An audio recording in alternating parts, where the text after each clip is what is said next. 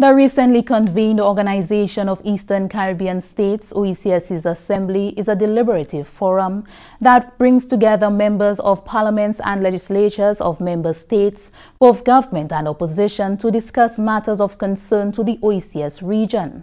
9 of the 11 OECS member states participated in the forum. Prime Minister of Grenada and Chairman of the OECS, Dr. the Right Honorable Keith Mitchell, was one of the participants who addressed the Assembly.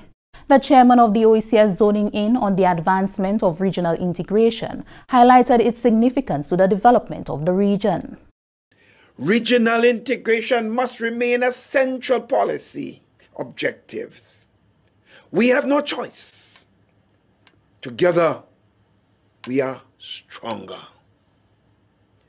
Given the devastating impacts of COVID-19 pandemic, volcanic activity, climate change, loss of biodiversity, environmental pollution and degradation, and the attendant socio-economic consequences, we are not to pursue any beggar thy neighbor policies that may benefit one country while putting others at risk.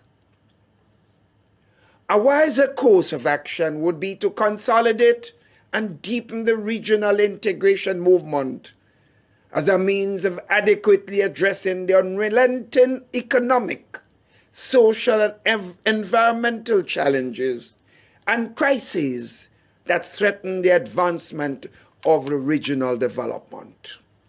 Dr. Mitchell also noted that the challenges confronting the region do not only affect individual countries, but are interconnected with far-reaching consequences throughout the region. Therefore, he asserted the region must go beyond national boundaries, seeking regional solutions that will aid in propelling regional economic growth and development. Crises and emergencies, too, are often borderless.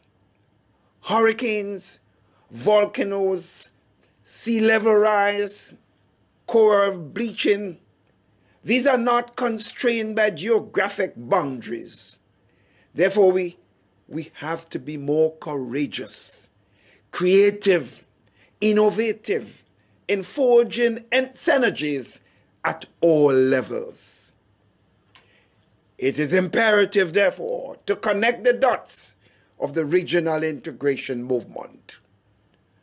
Contrary to the belief of some, adopting a regional approach to development does that cause a loss of national sovereignty, but rather can be an enabler of regional resilience, growth, and development.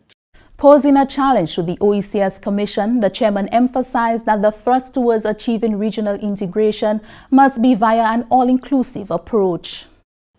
I challenge the OECS Commission to not only look at the deepening the integration of regional governmental architecture, but to pursue approaches that deepen the integration movement among the regional private sector, youth, and other non-state actors, who are also key stakeholders in the process of development. The vision must be a whole of societal approach. We must be creative and fearless in seeking out new opportunities for deepening regional integration, harnessing the power of technology to offer region-wide services, broadening the scope of labor mobility, and making the sub-region one marketplace where trade and services is seamless across borders, and the concept of an OECS citizen will be fully operationalized.